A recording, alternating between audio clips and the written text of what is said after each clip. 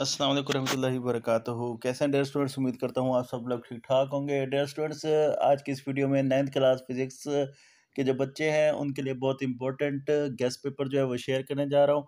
इंशाल्लाह आप लोगों से तमाम जो क्वेश्चन हैं इन्हीं चैप्टर से पूछे जाएंगे, तो इसलिए आप लोग जो हैं जल्दी से जो है, अगर आपकी तैयारी नहीं है या तैयारी है तो दोनों सूरतों में इस गेस्ट पेपर को जो है देख लें, ताकि जो है आपकी तैयारी जो है वो मज़ीद बेहतर हो जाए। इंशाल्लाह तमाम बोर्ड्स के बच्चे जो हैं वो इससे फ़ायदा उठा सकते हैं। तो मूव करते हैं गैस की जानिब।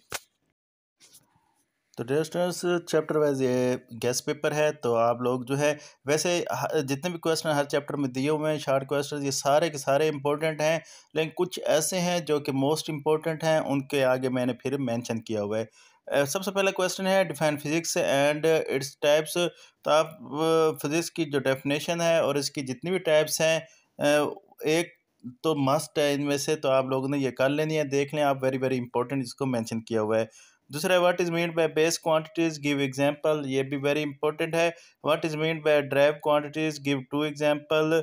What is mean by prefixes, give an example. What is mean by scientific notation, give an example. Next question है how do we find least count of vernier callipers. Right the method to find least count of screw gauge. Define base and drive units. Estimate your as in seconds. How digital stop watch is used. Y is the use of zero error necessary in a measuring instrument. तो ये आप लोगों के पहले chapter के most important short question है। हर chapter में से 9, 10, 8 इस तरह जो है शॉर्ट क्वेश्चन दिए हुए हैं। तो मतलब आप कह सकते हैं कि 80 या 90 क्वेश्चन टोटल हैं इस गेस्ट पेपर में। चैप्टर नंबर 2 सबसे पहले है define rest and motion. Next है difference between translatory motion and circular motion. फिर है difference between rotatory and random motion. Define vibratory motion and give its example. What is scalar quantity, right it's two example. Define vector and right the name of two vectors. तो ये मतलब chapter number 2 के, बाकी जो है वो next page पर, next question page पर जो है चैप्टर नंबर 2 के define position, is it vector और scalar quantity. Define the term distance and displacement. Define speed and velocity. Also right there formulas and units, ये वेरी इंपॉर्टेंट है। Define acceleration and uniform acceleration. Also right acceleration formula and unit. What is mean by uniform speed and uniform velocity. तो ये आप लोगों के total 10 सवाल हैं unit number 2 में से, शॉर्ट क्वेश्चन जो कि मोस्ट इंपॉर्टेंट है। तो अब मूव करते हैं चैप्टर नंबर 3 की जानिब।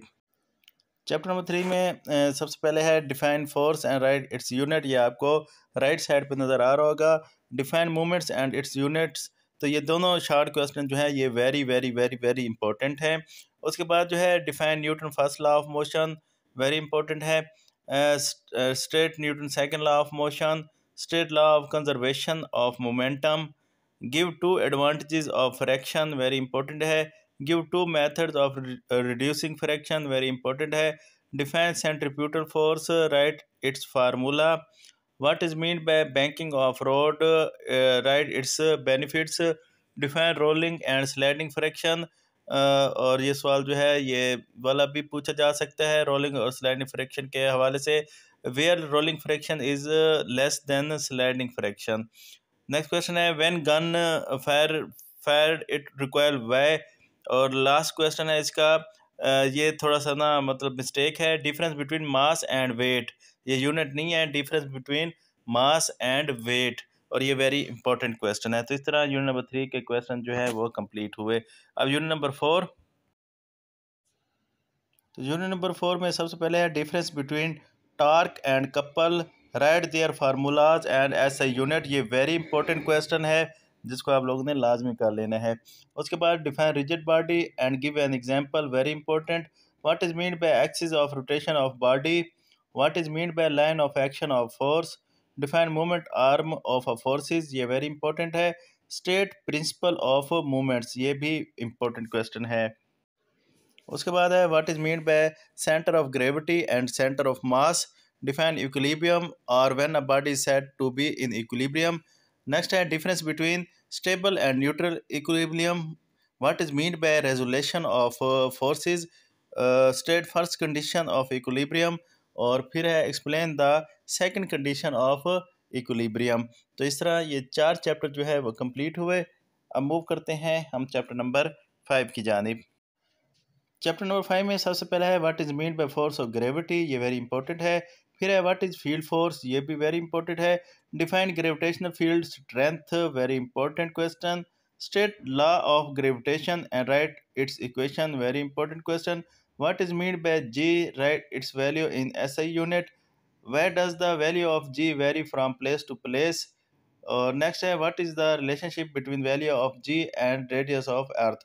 स्टूडेंट्स यहाँ पर एक चीज़ और कि फिज़िक्स में आप लोग जिस डेफिनेशन का फार्मूला बनता हो फार्मूला लिखना है, जिसका यूनिट्स जिसमें हो वो यूनिट्स लिखना है. ये नहीं कि सिर्फ आपसे तारीफ पूछ ली जाए तो आपने जस्ट तारीफ लिख देनी है.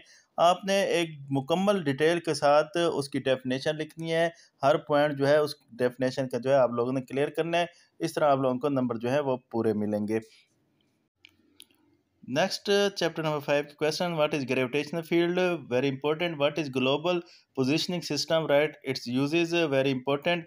What are artificial satellite, very important. Define geostationary orbit.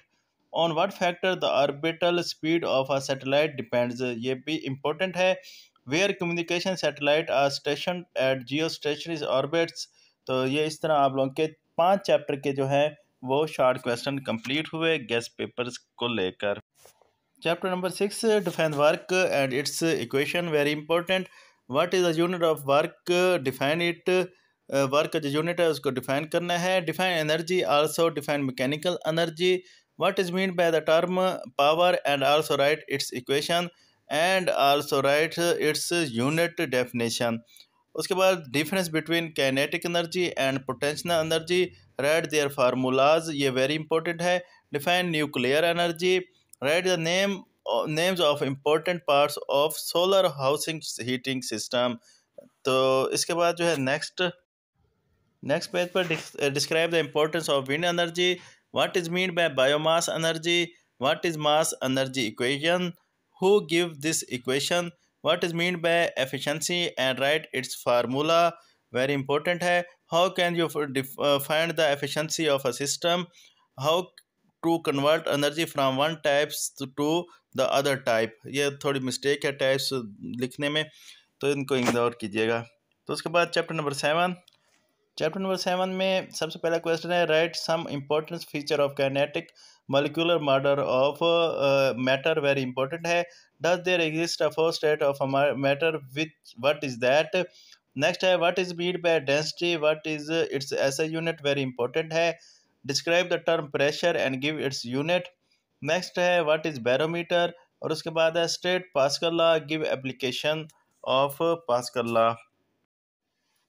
तो ये पास्कल लॉ जो पिछला क्वेश्चन जो अधूरा रह गया था एप्लीकेशन ऑफ पास्कल लॉ, तो ये वो है वेरी इंपॉर्टेंट, मैंने बता दिया है. What is mean by elasticity, state Archimedes principal.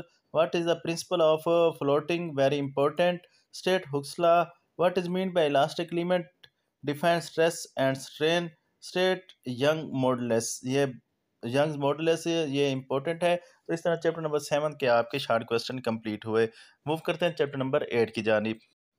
तो चैप्टर नंबर 8 में सबसे पहले define the term heat and temperature, very very important. What is mean by internal energy of a body, very important. How does heating effect the motion of the molecules of a gas. Define specific heat. How would you find the specific heat of a solid, very important. Define and explain latent heat of a fusion, important. Next है define latent heat of vaporization, important. Define thermometer, right upper and lower fixed point of thermometer. What is heat capacity. Define evaporation, important. Right any two uses of thermal expansion in our daily life. Next I define the coefficient of linear expansion. Chapter number 9 का सबसे पहला question है what is mean by transfer of heat. Define conduction और conduction of heat, एक ही बात है, very important. Why metals are good conductor of heat. Define rate of flow of heat. Also write its equation. What is meant by thermal conductivity and its unit? Very important. Write two uses of non-conductor. What is meant by convection? Important है. Next, what is meant by convection current or in air? Important. Write down the uses of convection current. Important है. Difference between land and sea breeze. Very important. What is gliding causes या why glider remains in the air? What is meant by radiation? Define greenhouse effect. तो ये very important. तो dear students, इसके अलावा जितने भी guest papers हैं, चाहे शॉर्ट क्वेश्चन लॉन्ग क्वेश्चन, वो चैनल पर अगर आप सर्च करना चाहें तो चैनल सब्सक्राइब कर दें. और आप लोग उसके बाद जो है प्लेलिस्ट में या फिर आप लोग जो भी गैस सर्च करें तो सर्च बार में आप 9th class physics long question gas bye HBSA education, इस तरह मतलब जो लफ्ज़ भी लिखे आगे बाय HBSA एजुकेशन लिख कर सर्च करेंगे तो टॉप पर जो है आप लोगों को उसी सब्जेक्ट का या उसी के मुतालिक जो गैस होगा वो आपको मिल जाएगा. तो दुआओं में याद रखिएगा. अल्लाह हाफिज़.